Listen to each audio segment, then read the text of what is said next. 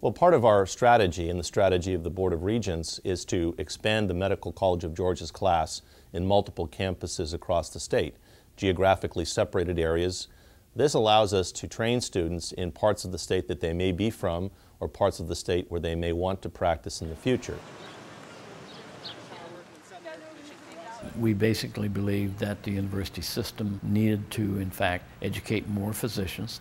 And as I think most people know, that the opportunities for increasing the number of physicians educated at MCG is very difficult given the large number they have right now.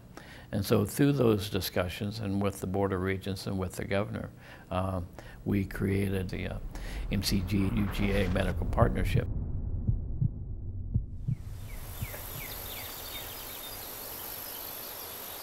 So the Interim Medical Partnership building is an old cotton and wool mill.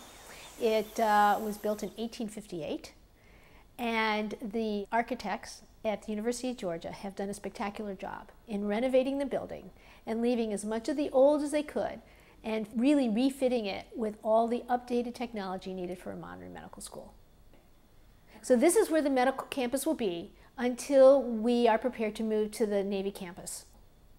The first goal of the partnership campus, of course, is to educate outstanding medical students.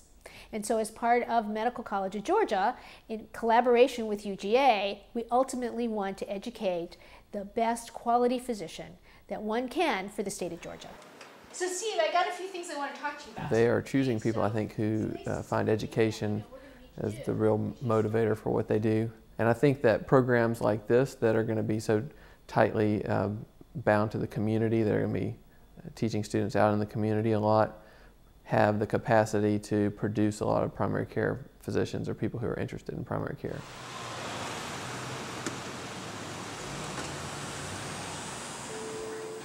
I started working with Dr. Wells at the beginning of August. It's been a lot of fun. He has a lot to teach us about not only medicine, but how to run a successful private practice, how to be organized in your day, and make sure you move through your clinic efficiently.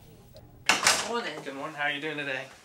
Hopefully they learn something about internal medicine, but I hope more they learn how to interact with the patients and how to treat the patients and continuity of care, that there's more to the patients than just their hypertension, their diabetes, that there's their life. Deep breath. I see patients here that I've seen every week now for the last month to track them all the way through, getting them better. With Dr. Wells here, he has you go in and see the patients by yourself, do everything as if you were doing it, come out and give him a report, and then you get to see firsthand right there what you would have done different, why you do something differently, things like that. Shawn's a great guy, and the patients love him. You know, I've had a couple tell me when I retire, they hope he comes back to practice in Athens. Thank you. I think he'll be a great one, and I know he will, following Dr. Wells. Yes, yes. You know, being a preceptor is seeing people come back. In fact, one of the very first students I have is now in private practice ophthalmologist here in Athens. And so that, you know, you've done something to benefit the community directly.